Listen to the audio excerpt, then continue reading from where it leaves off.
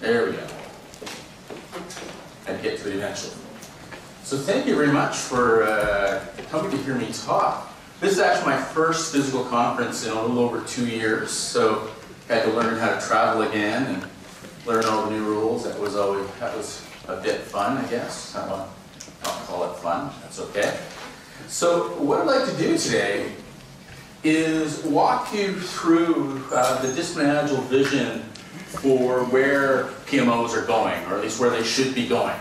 And I'll walk you through the logic of this and why this is important. I hope this is important, at least. So as you heard, along with Mark Lyons, I'm one of the co-creators of the Discipline Agile Toolkit. DA has been around a little over a decade now, I guess, and is now within PMI, as we all know. My main goal, or my main job, is to lead the development, lead the evolution of the toolkit itself. And we're going to see a little bit of information out of the toolkit today and a few ideas that are in it. So I'm going to start by a brief description of PMOs. And I should also say I'm really impressed with the agenda for this event for the next 2 days. I was going through it a few days ago just to do a reality check against what I'm presenting and what other people are presenting, because it's always nice if there's consistency, and there seems to be. So we'll have to see over the next 2 days. So hopefully for a fair number of the speakers, I'm laying the groundwork for some of your messaging. Or maybe I'm saying the exact opposite. We'll see. That's always the problem. But it's always good. Differences of opinions are actually quite important. So I'm going to start with a brief description of PMOs and where we seem to be. Then I'm going to get into some industry trends. And this will be where I have some, I hope, to have some audience participation. Because I'm a firm believer in actually asking people what they're doing as opposed to telling them what I think they should be doing. It brings reality to my conversation.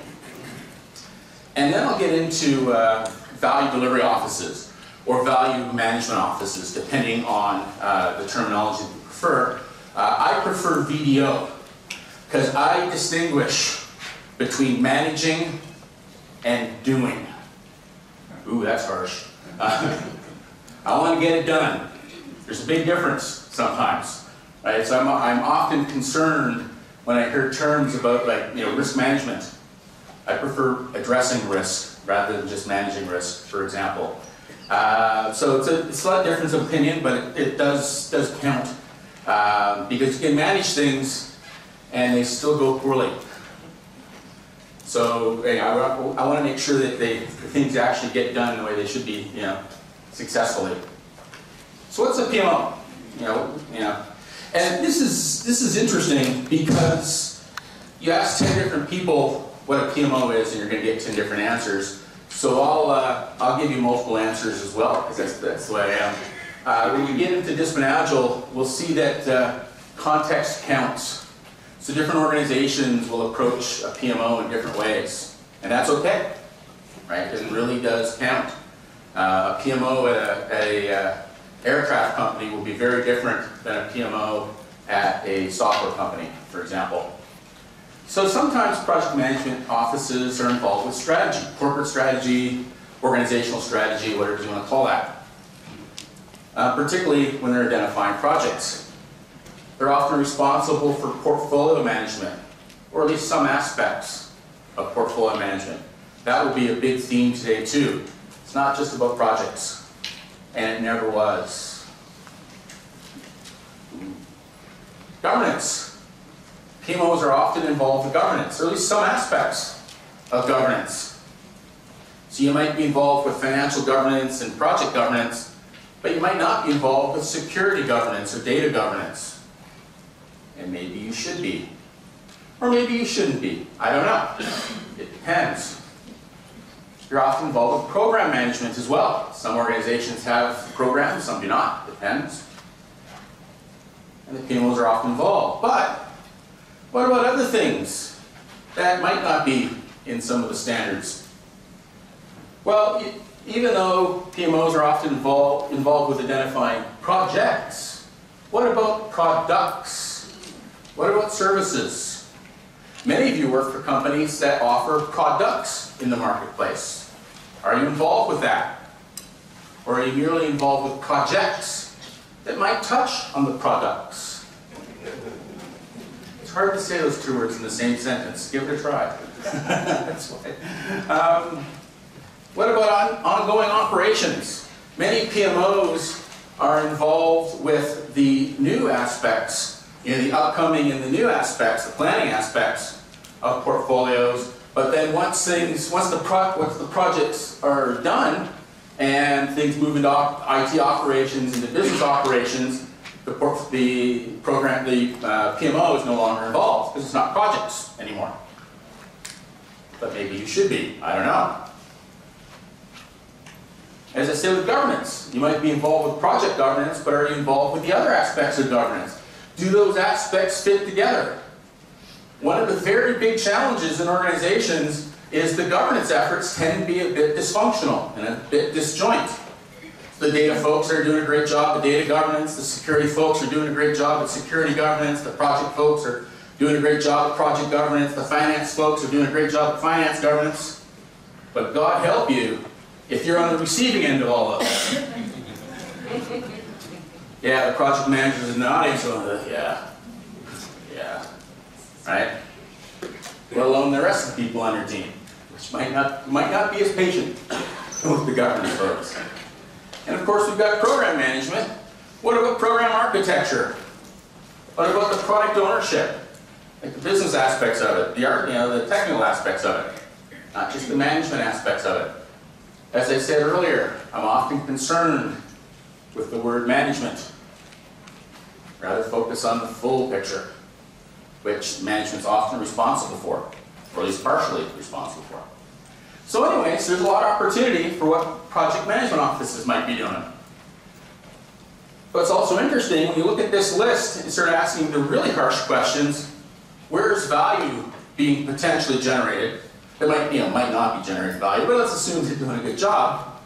Some aspects are focused on value generation, the rest, maybe not. So that's sort of iffy. So recently, we published a report on project management offices. And what we found is the top 10% of organizations are doing these things well. Governance, integration, alignment, processes, technical issues, dealing with the data stuff. Data is the lifeblood of your organizations.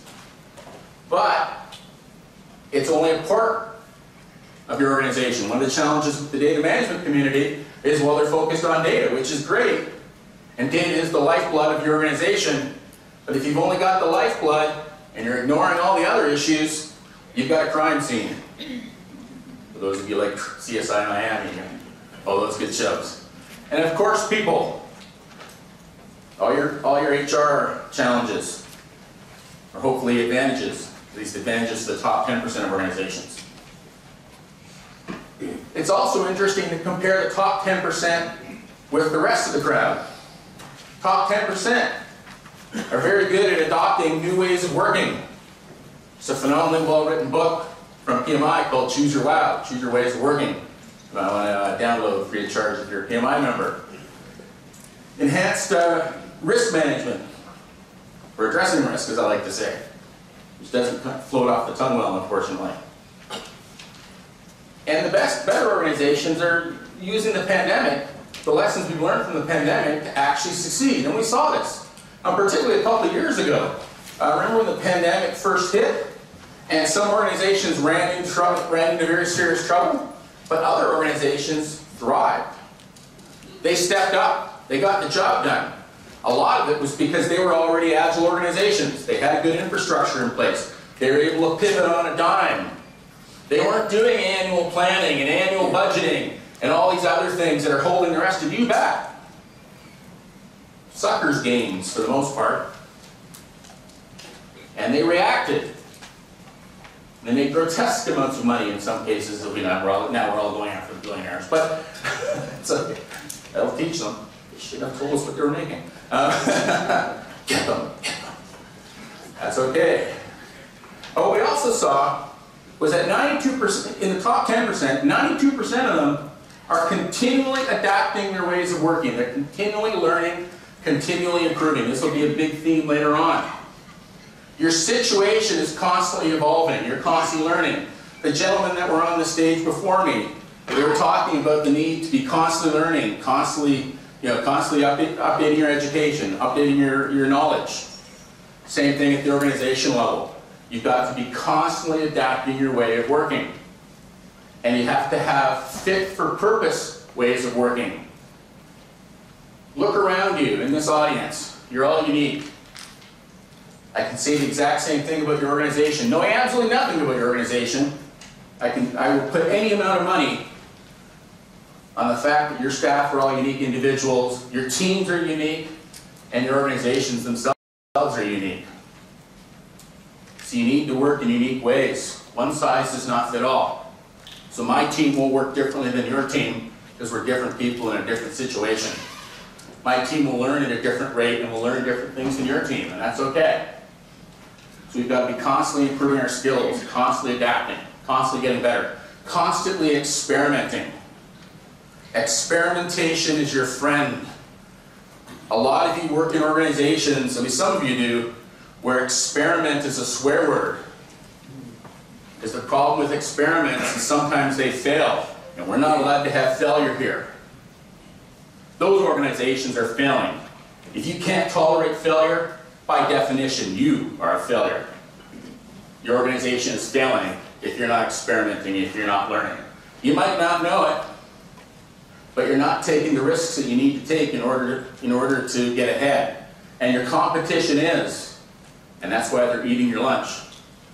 In many industries now, the top leader in that industry is up to 2 orders of magnitude more effective than the bottom of the industry.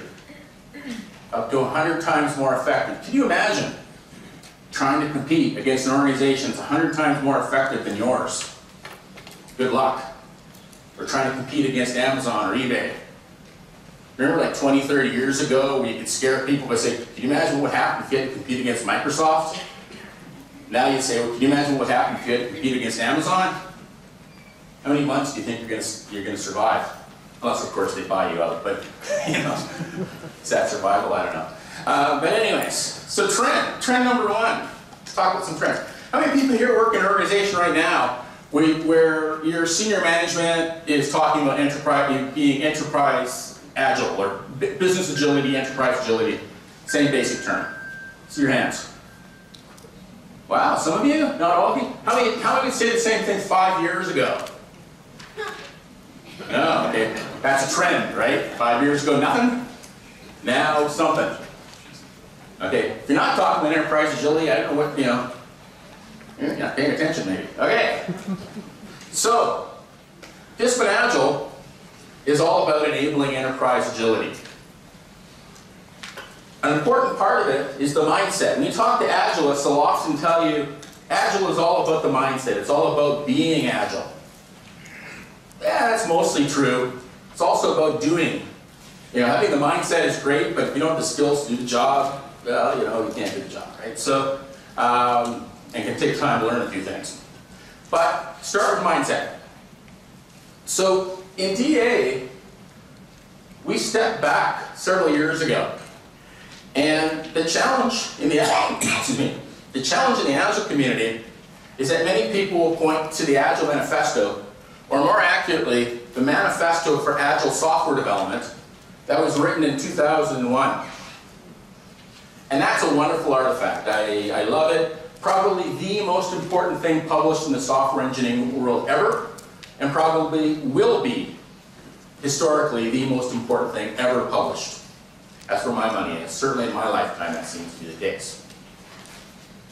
Wonderful thing. Everyone points to it. But, a few problems. First, a little over 20 years old. We've learned a few things. It solved the software development problems of 20 years ago, which are mostly solved in modern organizations. So it's a solution to a problem we no longer have. Wonderful solution, don't get me wrong, but a bit old. And second, its focus was on software development, not on what we're actually trying to achieve, which is business agility. So at PMI, we stepped back a few years ago, and we asked ourselves, knowing what we know today, knowing that we have a different scope, how do we capture the mindset? So a bunch of us got together, very experienced people, several hundred years of experience in the room when we were doing this. It took us a while, but this is what we came up with. So we believe in a collection of principles. We believe that context counts, that you want to be pragmatic, you want to optimize flow, you want to be enterprise aware, do what's right for your organization, not just what's convenient for your team. This is one of the areas I think the Agile folks didn't get it right.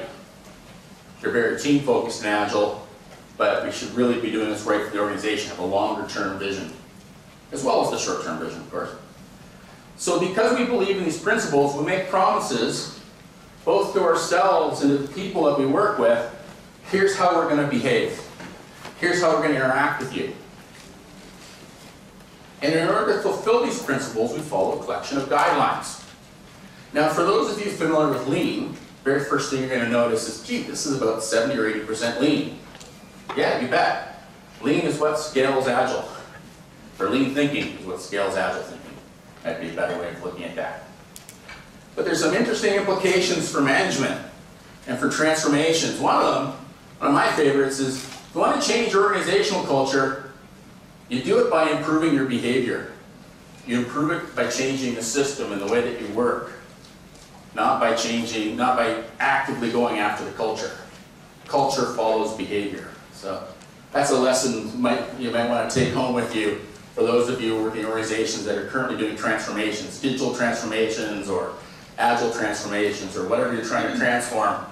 You're probably dealing with cultural issues, and the only way you can deal with a cultural issue is by changing behavior.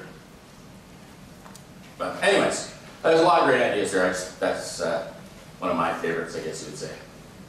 So, this mindset forms a foundation for enterprise Agile. Then, but it's not, as I said, it's not just about being Agile, it's also about doing Agile. So the toolkit is organized into 4 layers. A foundational layer where all the common stuff is. The mindset, the fundamentals of Agile and Lean, serial, traditional stuff as well. So Discipline Agile is a bit misnamed. It's really a hybrid. It's all about being pragmatic and flexible, about doing the right thing in the situation that you face. Sometimes that's Agile, sometimes it might be a reasonably traditional way of working. Do the best that you can. Do what's right for you, fit for purpose approach. And of course, people, roles and teams, and of course, the way of working. And how do we choose our way of working for our situation? Building upon that is discipline DevOps. DevOps, fundamental modern IT stuff, is table stakes for a modern organization. Even the most traditional organizations like construction firms building houses and buildings and highways and good stuff like that still have IT as their backbone. Usually that's their primary competitive advantage or disadvantage depending on how things are going for them. Not the way that they pour concrete. Right? So in Discipline Agile, we always looked at the bigger picture. It wasn't just about software development and operations, which is, whenever you see the figure 8 picture, that's usually what people are focused on. But it's also about security. For years, people have been talking about DevSecOps. How do you bring security into the picture? That's very important, don't get me wrong. The smarter organizations are now also talking about DataOps or Data DevOps. We can really figure out what that term has to be because it's clunky no matter how you say it. But anyways, I like Data DevOps. How do you bring the data management stuff in? Because it's no good releasing code into production several times a day if you can't change your databases. Right? I should be able to go into your organization and ask for a change in your production tables right now this morning and expect that change to be deployed this afternoon. And if you can't do that, you got a problem. And I know many organizations that can pull it off. This is not magic, this is not fantasy stuff, regardless of what your data people might say. As you can probably tell, I've got a bit of a data background. I love beating up on the data folks, because they got it done. But anyways, a lot of room for improvement in the data world. That's a nice way to say it. And don't let them tell you any different. How do you support? How do you do help desk stuff and support stuff when you have hundreds or thousands of systems in flight? Not just about, you build it, you run it type stuff, which is a great idea, but doesn't scale. How do you release into production? When I have hundreds of teams, maybe thousands of teams, who are daily pushing code into production, how do I do that and not have them step on each other's feet? And how do I do it at scale? Because the last thing I want are hundreds of teams figuring out the CI/CD pipeline. And I appreciate I've gone off into techie land on many of you. If you don't know what I'm talking about, I think there's an education opportunity for you at UT Dallas. And actually, you know what? I'm serious about that. If you're a manager in a modern organization and you don't have an IT background, if I'm throwing around terms you don't understand, you're part of the problem. Feel free to quote me on that. You're part of the problem. It should no longer be acceptable. Like if this was the 1980s, fine. I would expect to run into executives without a clue. It's not acceptable today. It really isn't. It really isn't. You've got to get over these, many of you know what I'm talking about, but some of you, just prejudices against the IT stuff, it's not helping you. It really isn't. But anyways, a lot of good stuff there if you're interested. Building upon DevOps or value streams. How do we bring products and services to our customers? Or in the case of government agencies, to our good citizens, right? And how do we do it effectively? How does it all fit together? And it's not a project. It's not a project. Can't possibly be a project. Because value streams never end. If you're doing them right. If they end, you've got a problem. Or if they end unnaturally, you've got a problem. Value streams begin, end, and hopefully continue with your customers. I want to continue bringing products and services and improvements to my customer base constantly. It's not a one-shot deal. It really isn't. How do you do that? That's a big problem. We'll talk about that in a bit. And of course, the rest of the organization. How do we do finance in an effective manner? People management, HR, vendor management, procurement stuff. There's a hopefully good talk on that later on today. Right? Now the interesting thing, a couple interesting things about this diagram. So these hexes are what we call process blades or process areas. Each of those groups, each of those areas can improve. I don't care how good they are in your organization, there's always room for improvement. And they'll be improving in different ways. The way that I improve a software team, if that worked, just an agile delivery, is very different than the way I improve a finance team. Right? What's also interesting is that these groups of people come to the table with different mindsets, different priorities, different backgrounds. This is inherently true. We know this. So on the previous slide, where I was talking about mindset, blah, blah, blah, mindset, agile guy, right? Blah, blah, blah, mindset, be agile, blah, blah, blah. Idiots. That crap doesn't work. Because the finance people don't think that way. The data people don't think that way. The security people don't think that way. They think in different ways. The finance people, they might, yes, the foundation mindset is good, but finance people have a different set of priorities, money stuff, than the security people do. Security stuff. And the procurement people do. Procurement stuff. And so on. We know this as professionals. It's inherently true. So how the heck could I possibly interact with people in these different areas if I don't have a handle on their lingo, if I don't have a handle on their priorities? So if I'm interacting with a finance team for the very first time, I probably don't know what I'm doing, right? So the toolkit, we bake in this stuff. And we'll see an example of this in a bit.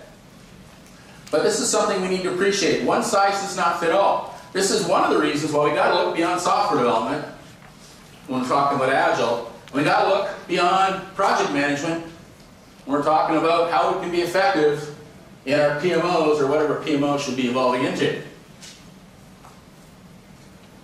Okay, another question. How many people here are working in organizations where you got some Agile stuff going on, some not so Agile stuff going on, and you're combining the two? You're taking a flexible hybrid approach. How many people were doing that 5 years ago? Many of you, not so many though, right? Not as many. So trending, right? Not as much 5 years ago, much more 5 years, much more right now, probably even more 5 years from now. That's a platypus for those of you who don't know. The interesting thing about platypuses is when they were first discovered by Europeans, I guess in the 17 or 1800s, one of them was brought back dead to England. And there was a great hullabaloo, because it was obviously not real. Look at it, that's ridiculous. That's like a duck combined with a beaver, and who else knows? And there was great debates, and there were people trying to prove that this thing was, that this platypus that had been brought back was fake, and it was dissected, and all that good sort of stuff, because it was a hybrid, which couldn't possibly work. And yet it did. So, why is this important? So DA is a toolkit. It's not a framework. We don't tell you what to do. All frameworks do. Scrum tells you what to do. It's prescriptive. And that's great. Solves a certain problem. Good for it. But it's prescriptive. So is SAFe. So is LESS. So is Nexus. So is other. And that's good. They solve a certain problem in a certain way. They tell you they've got best practices. Follow these best practices and things will be fine. But unfortunately, you're unique. You face a different problem than what somebody else's team faces, than what the teams were faced by the people that created the frameworks. You need to tailor your way of working. You need to be able to choose your own way of working. So you might start with SAFe or Scrum or LESS as a foundation, but you got to tailor it from there. Do you have those skills? So in DA, instead of telling you what to do, we tell you what to think about. Then we give you options. And we tell you the trade-offs of those options. So that way you can choose intelligently ways of working to experiment with to see if they work for you in your situation. So instead of just waving our hands and say, hey, it's the art of the possible, do twice the work in half the time, marketing, spin, spin, spin, spin, spin, spin, we instead give you the skills. We teach you the skills to do what they're spinning on. So, in many ways, Discipline Agile is an umbrella. There's roughly 1,600 techniques right now in the toolkit. It's constantly improving. And the idea is just like tonight when you go, tonight when you go home to make dinner for your family, you'll go to the pantry and you'll pick ingredients out of the pantry, out of your fridge, cook them up, and serve dinner. Tomorrow night, you'll go to the pantry in your fridge and get different ingredients, cook them up, and serve a different dinner. Same sort of thing on your teams. The finance team will pick a collection of practices, put them together, and do some sort of financing thing with it. A software team will pick a bunch of practices, put it together, and do some sort of software thing with them. And so on. My software team, which is a different way of working than your software team, because we're different people doing different things, with different backgrounds and different preferences. So fair enough. But how do we do this effectively? Because context counts. Different teams are in different situations. So for years we've been talking about scaling Agile. And we often think about scaling in terms of team size. Really big teams versus very small teams. And certainly that's a scaling factor. But you know what? So is regulatory compliance. A team that has no compliance issues whatsoever will work in a different way than a team that's doing life-critical compliance, right? A team taking on a simple problem will work in a different way than a team taking on a very complex problem. A team that is a small startup, and maybe a small startup even within your insurance company, work in a very different way than a team that is a coalition of multiple organizations, right? Different complexities there. Different teams in different situations will work in different ways. What's interesting is when I show that chart to executives at medium to large organizations, the only response that I've ever gotten is, "Oh, we've got all of this." And that's true. You have small teams and large teams. You have some, I don't care, you could be, I've worked in medical device companies doing agile, building pacemakers, building medical devices using agile techniques. That company, in an existential, life-critical regulatory situation, also had non-regulatory projects underway as well. Fair enough, right? So a process, a way of working that makes sense for team-building pacemakers is the kiss of death for the team that's building the internal website for your company, right? The process that makes sense for the team building the website would also be the kiss of death for the pacemaker, folks, but in the negative sense, the bad sense of that word, that term. So we got an issue there, right? Different teams work in different ways. That's okay. Next question. I sort of asked this before, but I'll be more specific this time. How many people here work in an organization where you've got some agile project, or some agile teams, some lean teams, and some traditional teams, still taking a serial, prescriptive, predictive approach, whatever you want to call it, right now? Yeah, that's normal. Fair enough. This is a picture from my hometown of Toronto. And the thing that I like about this is it shows a hybrid organization, sort of. Here we have an old bank building built in the late 1800s. This is a building built in the late 80s, late 80s, early 90s. This is actually the base of an office tower. In between is this architectural scaffolding. This here used to be an alley, just filthy, disgusting alley. Now it's an indoor mall.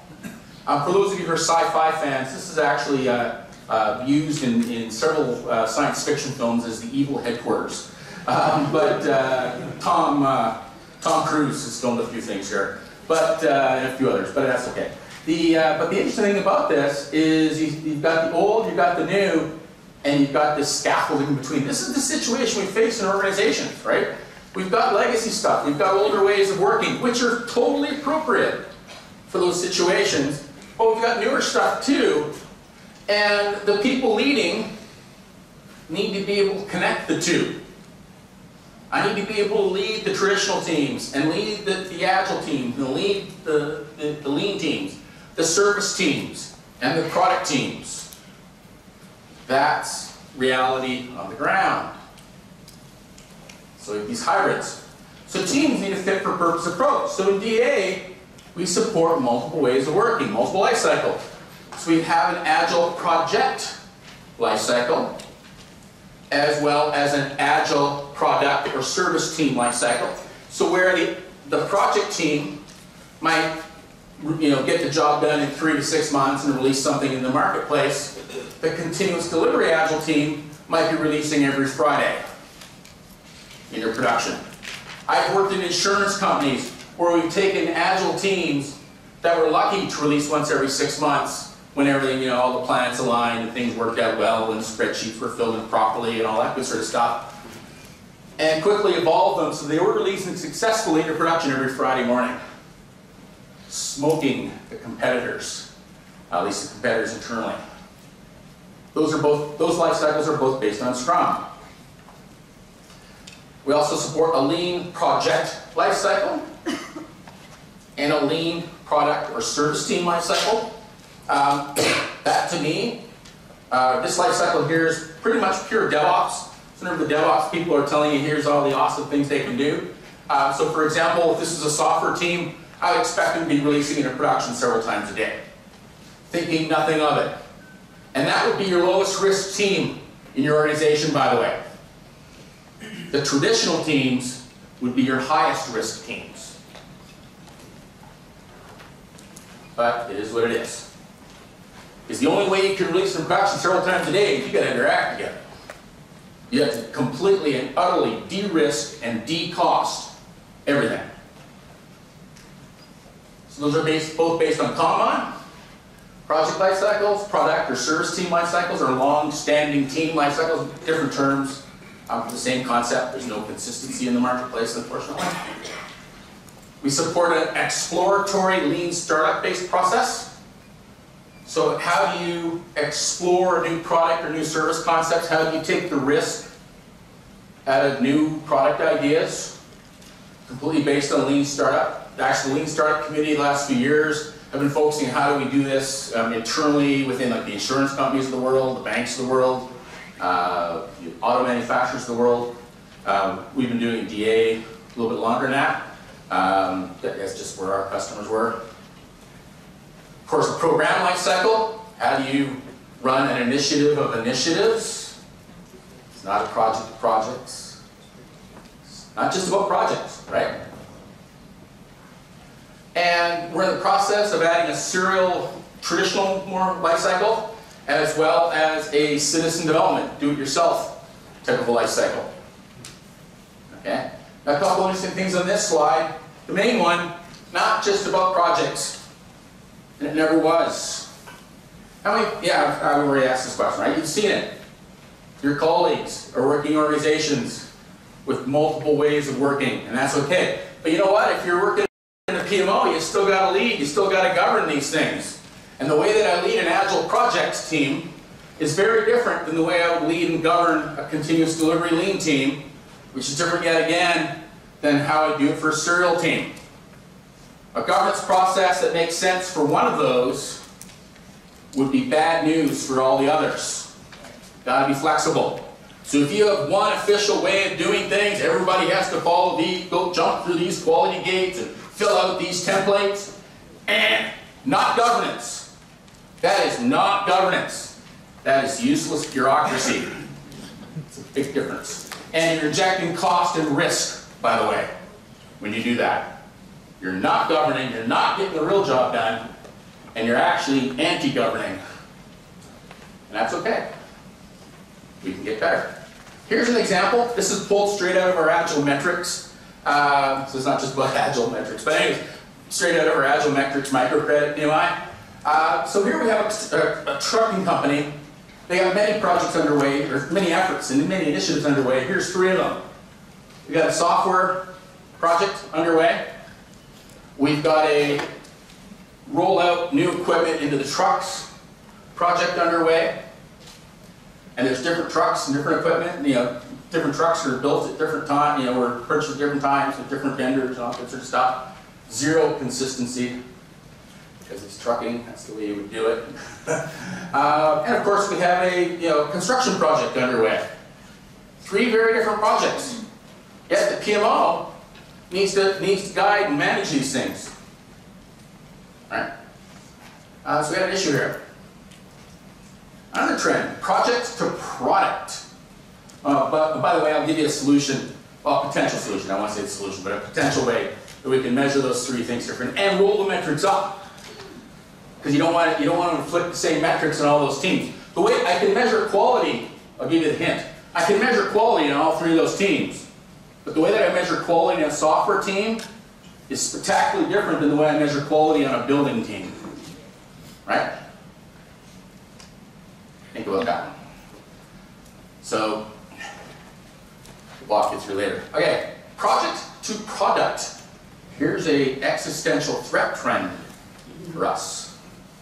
How many people here are working in organizations right now today where, particularly the IT people probably, are throwing around this term, projects to product? A few? Same question for 5 years ago. Yeah, it's like, oh, 1 or 2, okay. Cool. Yeah, it would have been about 5 years ago when it started. So what's happening here is we're seeing this trend where instead of running project teams, we're keeping the teams together. So the Microsoft Word, for example, that's not a project. That's a long-standing product team. It's been running 30 some odd years, 40 years, I don't know, a long time. Right? In the intangible space, where you're dealing with bits, where you're dealing with 1s and 0s, this is a trend. In the tangible space, where you're dealing with atoms, like you're building buildings, this is still a trend, but not as big. So for example, companies will build a building like this, but then they will continue on to maintain and operate that building and evolve it over time. Because companies have realized it's not just about a construction project, and sure there's good money in that if you do it right, but there's more money to be made running the buildings. It's the smart people. So this building is not a project. Never was. Well, I guess it was at some point. Certainly isn't today. This is a long-term service engagement with maybe the occasional construction effort to fix things, which may or may not be projects depending on the complexity. So we're certainly seeing this in the intangible space, also seeing it in tangible. So, what do I mean by this? So here we have, this is the high-level agile project lifecycle, three-phase approach. In DA, the terms serial and phase are not swear words, either is governance. But anyway, so if you're running an agile project, it looks like this. You got to do some sort of inception, initiation effort, do the work, wrap it up, right, deliver. Pretty basic. But then you keep the team together. You don't disperse them. Because if I'm building an IT product, if I'm building, or any sort of intangible thing, more than likely, we got to continue on, right? We're going to do release 3, or release 4, release 5, and so on. So we keep the team together. In Agile, we talk about shifting right and shifting left. Thinking activities, such as modeling and planning, are so important to us, we do them every single day. Not just trivial phases we do up front, but we do them all the way through the life cycle. Similarly, quality activities are so important to us, we do them every single day. We do them almost from the very beginning, because I want to reduce the feedback cycle. I want to dramatically reduce the cost of addressing problems. I don't want to get surprised at the end of a project to find out my system doesn't integrate. People are laughing. And you know what, if you were fresh out of school, in your early 20s, don't really have a clue, okay, fine, right? But if you're a little bit older, and you're still running projects... Senior, not older. Senior! May not be a better... More experienced. More experienced, says the younger one in the audience. Anyways... It's always the young ones that can't get a handle on their age. Embrace it. Okay. If you're still getting surprised in integration testing, come on. It's your 5th or 6th IT project and you're still getting burned in integration testing? Because you're not testing up front. Testing phases are not the way to go. Something we've known in the IT world since at least the 80s. Probably the 70s, to tell you the truth. So we want to keep the team together. So we do this. So I do the project, and I go in to take the same team, go to the next release. The inception phase, initiation phase, shrinks all by itself.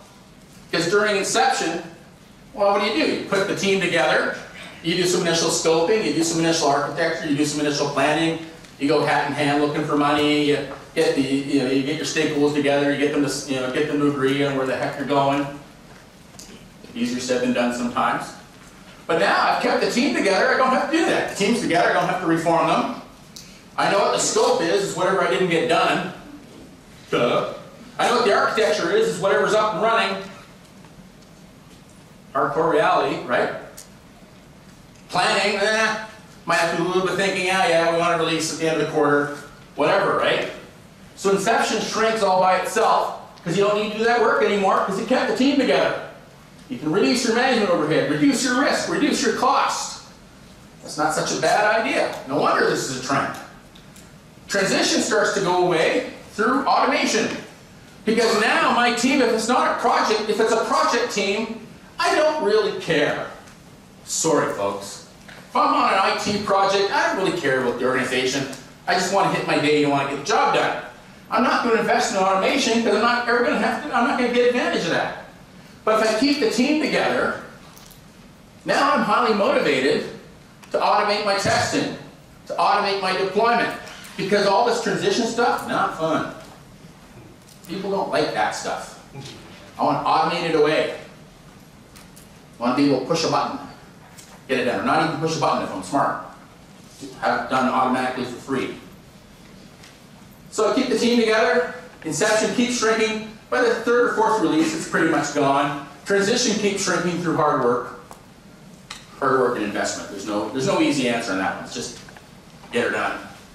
Until finally, I'm releasing constantly. So earlier I was telling you about that agile project team that went from a 6-month releases to releasing every Friday.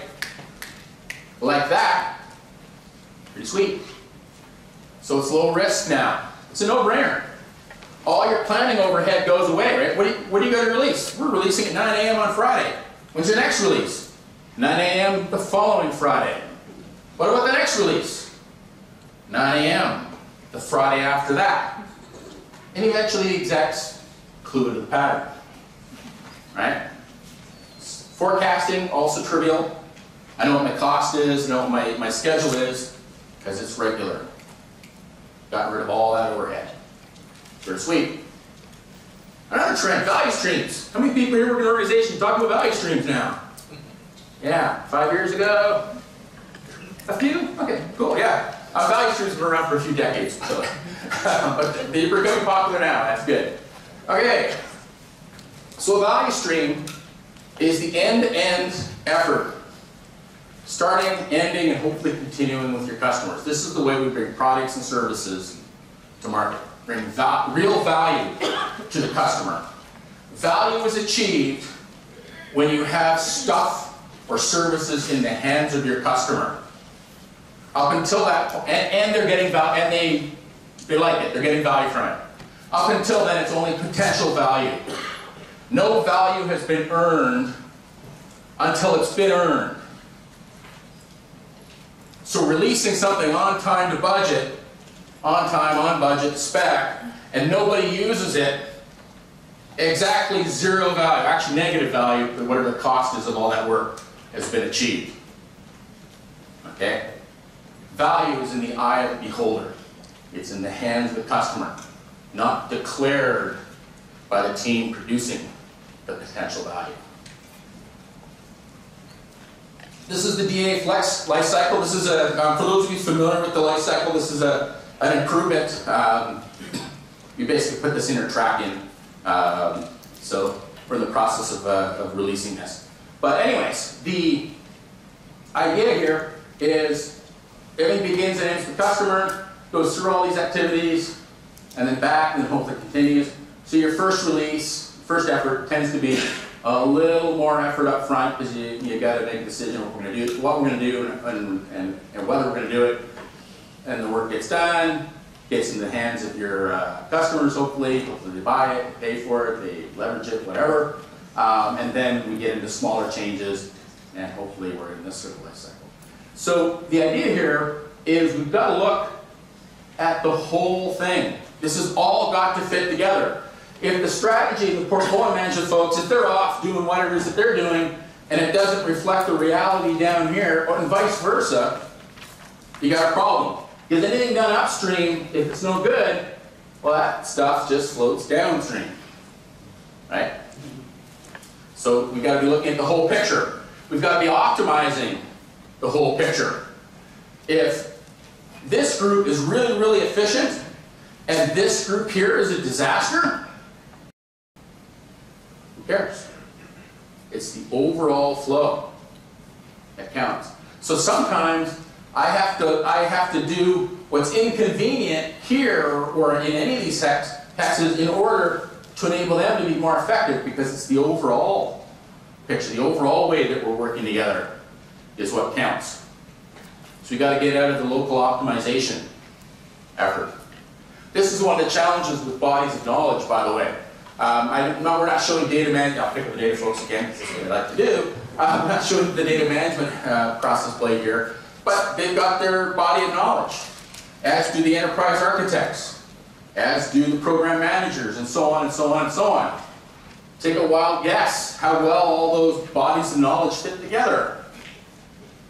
Not well, because they're all at the center of the universe.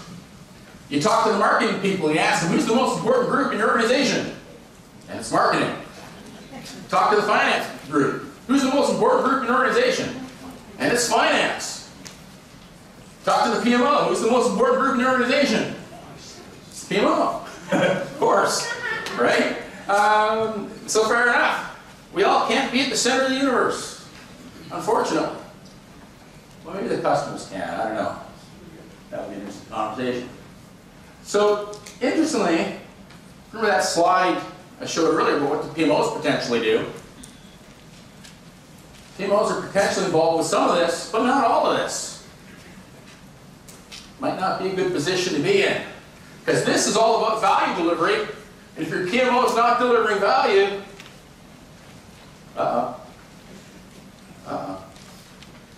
So, that leads me to value delivery offices. So, if we look at the PMBOK guide, in the new, 7th edition at least, there's a lot of great principles there. Several of them are very clearly focused on value. Several of them are very clearly well aligned with what I was just talking about. Embracing adaptability and resiliency, enabling change. Things are going to change. Get used to it. Tailoring based on your context. Context counts. Different teams will work in different situations. Focusing on value. Absolutely critical. When you focus on value, you've got to look at the entire value stream, not just the portion that you want to. All right. So, a value delivery office. And here's an area where we're still in unfortunate lack of terminology land. Some people call these value management offices. This is a book, really well-written book, From PMO to VMO, by Sanjeev Augustine and a few others. Incredibly well-written forward, by the way. If you want an entertaining forward, that's a good book for that. But having said that, I personally prefer the term VDO because I would rather deliver. I want to focus on value delivery rather than value management. But that's a quibble.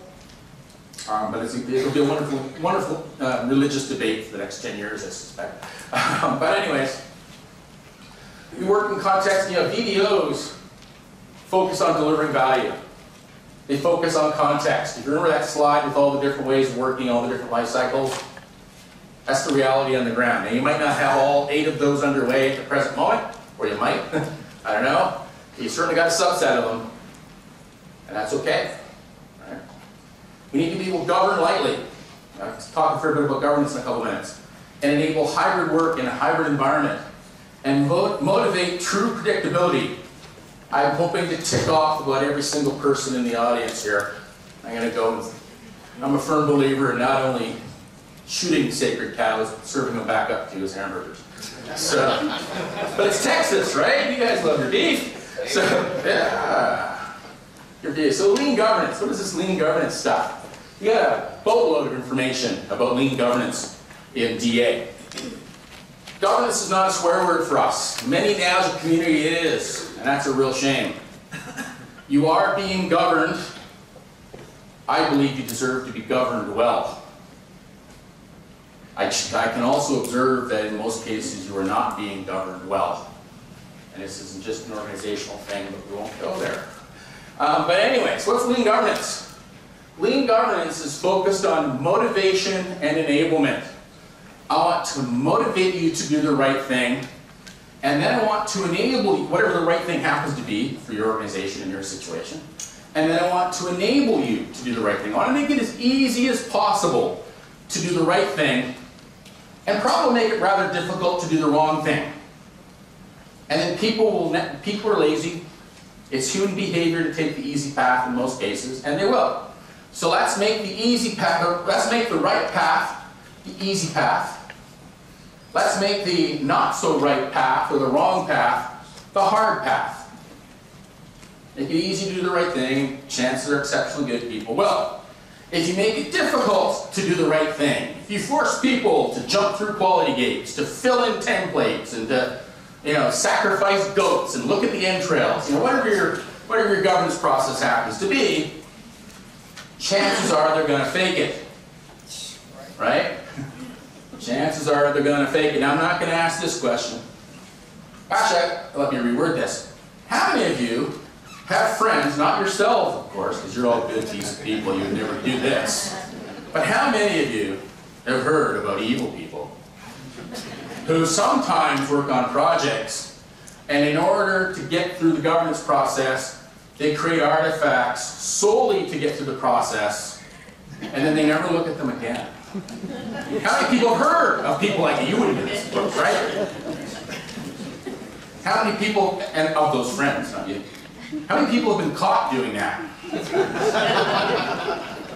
Because the governors aren't governing. And they're not being governed. Who's governing the governors in your organization? Nobody. Yeah. Okay. So why are the governors not being governed? Well, it's hard. That's a problem, right? Think about that. And oh, by the way, that's of course built into DA, because I like asking hard questions like that. So the goals of lean governance: spend the money wisely, motivating people to work together effectively, working in an open and collaborative manner. That can be tough.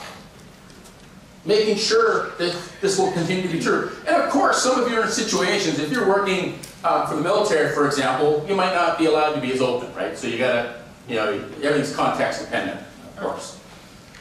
It is what it is. But don't inflict crazy rules on your people for the sheer joy of it. I've worked in companies where you can't take snapshots of whiteboards. Really? Or clean desk rules. Remember that nonsense from the 90s? Desk policies. You would throw things out. Wow, what a useless bureaucracy. But anyways, but you had pretty desks, that would count, right? And yeah, if you're working in a top secret organization, fine. You're working for an insurance company. I worked in a company once, we couldn't put sticky notes on the windows because they were afraid that somebody with a telephoto lens half a mile away were going to take pictures of our sticky notes reversed through the window because my team, which was working on the website, was doing some top secret thing. And we were going to spill the beans somehow. And we're releasing once a week in a production. Right? So anyways, yeah, crazy stuff. So we ignored those people. What can you do? Right? Okay. So, what is the mindset for governance? So remember earlier I showed you the system management mindset. I told you how the government, the finance people, the data people, the security people all come to the table with their way of looking at things. Well, so do the governance people. So indeed, we're flexible. We respect the fact that different people come to the table with a different way of looking at things. So we have philosophies that are specific to each blade. So if the governance folks are working in an effective manner, they're hopefully coming to the table with this sort of a mindset. They believe in holistic governance. They're looking at the bigger picture, not just security governance, not just financial governance, but all aspects of governance, because it's got to fit in. All got to fit together, right? They believe in enablement over audit. Yes, you're still probably going to be audited. If you're in a regulatory environment, you're going to be audited. It is what it is. You don't have to be stupid about it. We should trust but verify. You should be motivating rather than managing. Trust your people. You get a lot of really smart people on staff. They don't need to be managed. Most of them don't need to be managed. Might need to be prodded along a bit. Might need to be helped a bit. Do they need to be managed? In most cases, no. And if they do, that's probably an indication they need some training or mentoring. That's maybe what you should be doing rather than telling them what to do. Instead, enabling them to fend for themselves. Right? So in DA, we don't tell you what to do. So remember, earlier I was saying how we don't tell you what to do, we tell you what to think about. Well, this is the way we do it. This is called a process goal diagram. So when it comes to governance, these are some of the things you need to think about. How am I going to develop guidance for people to follow? How are we going to define the roles and responsibilities in an organization? How are we going to address enterprise risk? Because it's really, things that are low risk at the team level can add up to a major risk at the enterprise level, right? How do we govern the governance team? Ooh, there's a concept. How do we guide the measurement program? And so on. There's different options here. There's different ways we can approach measurement within an organization. Yeah, OKRs are are popular fad at the present moment, and GQM was a popular fad a couple decades ago, but they're all good. We're doing lightweight versions of them, right? So do the best you can, KPIs and so on, right? Do the best you can in the situation that you face. When you see an arrow on this diagram, that's an indication that the strategies towards the top of the list are generally more effective than the strategies towards the bottom of the list. When there's no arrow, then all we can do is tell you the trade-offs, the techniques.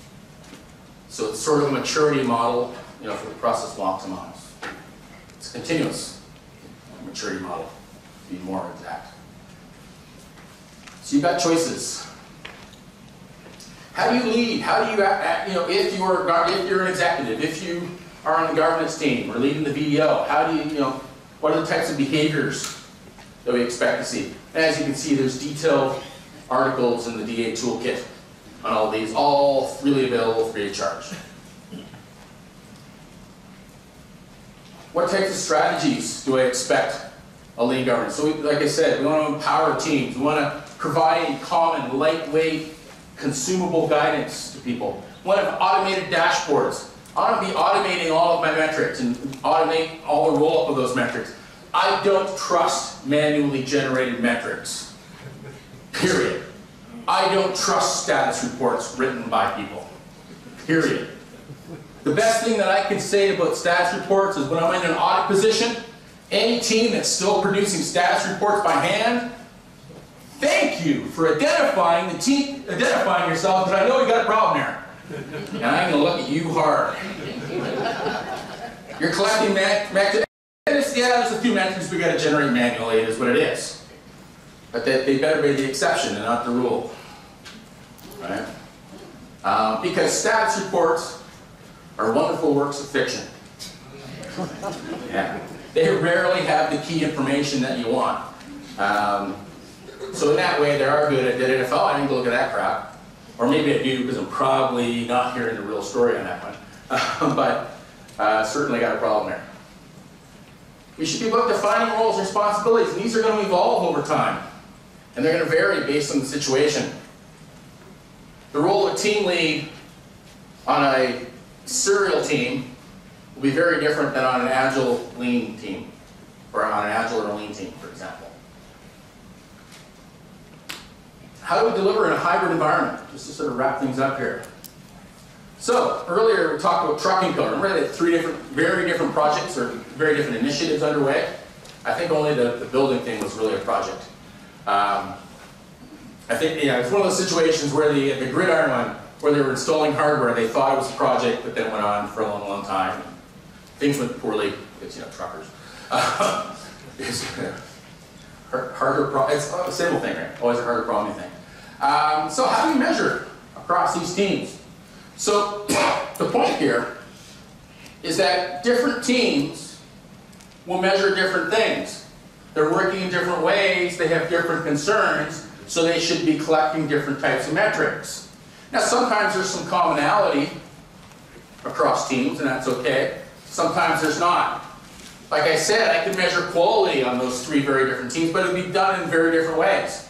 But I can still measure quality, I can still roll up quality measures in some way to do the red light, green light thing at some point. Notice how there's earned value here on the serial team. Earned value on the agile team, not such a good idea, right? That's okay, different teams, different situations. We'll measure in different ways. I get very concerned when I hear organizations asking for, tell me the top 10 metrics to collect. What? What's important to you? What are you trying to do? You're trying to improve quality? I'll improve quality, I'll measure quality. Here's how I can potentially measure quality in a different situation. Oh, you want to improve time to market? Well, here's potential metrics for that. So different teams, different priorities will measure in different ways. Now you might have some priorities that you inflict across all your teams, but show me how you're improving time to market. And then my team will have to figure out how to measure time to market and roll it up to the portfolio dashboard. Your team, which is a very different team, will also have to measure time to market and roll that up, because it's probably interested in trends, probably interested in trends at all levels. But anyway, so the point is, different teams working in different ways, in different situations, will measure in different ways. One size does not fit all. We also have the issue, but how do we govern? So one aspect of governance that we bake in is risk-based milestones, not artifact-based. So instead of telling teams, jump through these quality gates, fill out these templates, and we'll bless them in a certain way, instead what we do is we say, I need you to, where appropriate, to address those risks in an appropriate manner. So a team building an internal website will address the proven architecture risk in a very different way than the team building a pacemaker. Rightfully so. The team that is building the software for the trucks will prove their architecture and will achieve a stakeholder vision in a different way than the team that's building the building. Because the team that's building the building, there's a few regulatory concerns there, I hope. The local government probably likes buildings not to fall down. I hope. I'm from Canada. We have a scandal going on about a bridge that fell down in Saskatchewan, one of our small provinces, a while ago. Almost no regulations in place. Right? It's one of those libertarian, no big government nonsense. Well, you start removing regulations and eventually things start to fall down on you. But anyways, that's okay. Hopefully they learn. Yeah, I know. You never know. You never know. They might learn. And just stand up here. This is what's going to throw some people for a loop. Is what does it mean to be predictable? The holy grail of project management, predictability. Predictive is not predictable, by the way. Those are two different words. Look them up in the dictionary. Interesting implication of the word predictive. But deceptive, I love. Okay, so I'm sure you're familiar with the traditional iron triangle, right? We all know that we shouldn't be committing to all three of these things at once, right? If you commit to something on time, on budget, to specification, quality is guaranteed to give. This is certainly one of the few laws of physics in the IT space, and I suspect it's also a law of physics in the actual physical space as well. Now all three of the idea with the iron triangle, and this is Project Management 101, I'm preaching to the choir, I hope. At least one of those must be allowed to vary, otherwise you've got a very serious problem on your hand. By fixing all those, you dramatically increase the risk on your project. Ideally, you want to let all three vary. Now that requires a bit of confidence to actually execute on, but I really want all three of those to vary if I want to do a good job. And if I can't, right? It's the capability challenge there. So, how do we look at it in the DA world? Well, I really want to look at value, not just, obviously quality is an aspect of value, but it's really about delivering value, with quality being an important aspect of value, sufficient quality being an important aspect of value. But instead of talking about building something to spec, I really want to build or produce what they need, because their needs will change. The environment, if COVID has taught us anything, things change sometimes dramatically. People's understanding of what they want change. People are not good at telling us what they want. They're reasonably good at telling us what they don't like after they see it. But they might not be able to tell us why, other than, I don't like that green. I have no idea what color it should be, but green is no good. Okay, thanks. Thanks. So we really need to focus on what stakeholders need, which means we need to iterate. We need to work incrementally. Not just leaving everything to the end. I'm not that concerned about hitting a date. I am concerned about having regular releases. Like I said, those teams that we're releasing once a week into production or into the marketplace, nobody asks them what your schedule is anymore. All that nonsense just goes away. If you're on a 6-month project, yeah, somebody's keeping an eye on the schedule because they know you're probably going to blow it. Particularly in the IT space. right? Or yeah, even in the building space, but certainly in the tangible space. So if I can release regularly, all that stuff goes away, because it's been phenomenally easy to predict when we're going to release, when we're going to actually deliver new value. And being on budget, it's more of a sucker's game than anything else in my mind. I want to spend the money wisely. Right? I've got a daughter. She gets an allowance. I don't just hand her money and hope for the best. I keep an eye on what's going on. Right? Now, she's in the stage, currently she buys books and stuff like that. And she actually buys manga, and you know, my wife's not impressed. I think it's awesome. But anyway, she's buying books. That's a good thing, right? So that's spending the money wisely in my mind. I should be giving her more money, which I do, right? I've got a general rule of thumb. If she ever comes and asks for money for a book, here it goes. Why not, right? Now, if she is going out and buying cigarettes, I'm going to start pulling that money back, right? So she's got her allowance budget right now, but if she's spending it wisely, I can start throwing more money at her. She starts buying bad things, suddenly the bank of dad disappears, right?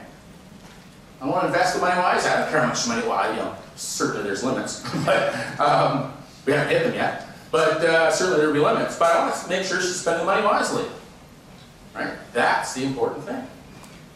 Same thing on your projects. Oh, you came in at $1 million. Well, what value did you deliver? I don't care how much money you spent. You could have thrown that money away. I'm involved with a project right now. They're just throwing money away.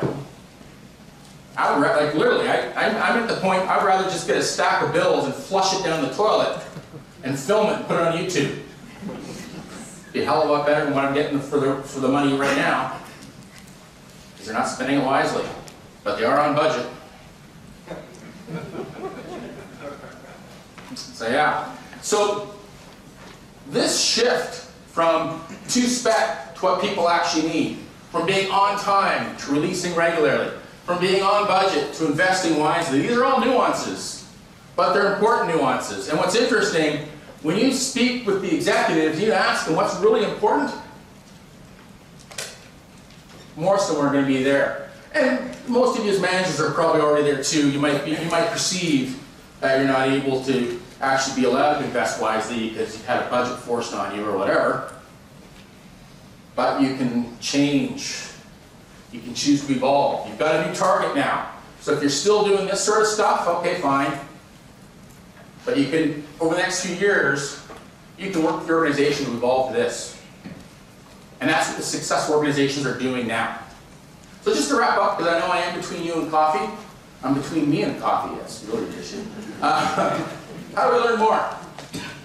PMI is all about helping you to work smarter, be successful in your careers, become change makers, to actually be effective at what you're doing. A lot of great material, a lot of great opportunities for you. So if I was a project manager today, and I wanted to get into more agile stuff, what's my career path? Well, I can become an agile project manager, right? So I can start taking some of the microcredits. I can get my ACP. That's a good career path, right? Move from being a traditional project manager to being an agile project manager. One that's not talked about as much is becoming a product owner. Because that, if you look at the skills of a product owner, you got to be a really good manager, plus have some solid business analysis skills. It gets down to it. So this is a heck of a career path. I've seen a lot of PMs move into being product owners and absolutely loving what they do. So it's an opportunity. Might want to become a coach. So the coaching path, become a team coach. Get your DASSM. Then become a senior coach. Get your DA coach. Learn to coach across teams. And eventually become an enterprise coach. Become a value stream consultant. That's a heck of a career path as well. And it's a multi-year career path because you have that experience at all those levels. Or you might want to become a scrum master. That's a commodity skill. But, whatever floats your boat, right?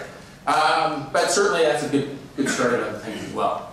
So the point I want to make is that there's many opportunities for PMs to learn, to get better, to improve, just like we heard just before my talk. I just wanted to point that out, and hopefully PMI can help you on your journey. So thank you very much. I'm easy to find on social media. I'm also on a panel later on this afternoon, so if you've got some hard questions, and I'm happy to stay around for those of you who are not coffee addicted like I am, but that's okay. So thank you.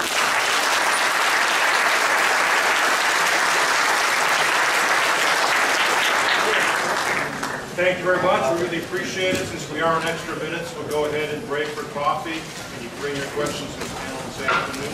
Scott, thank you very much.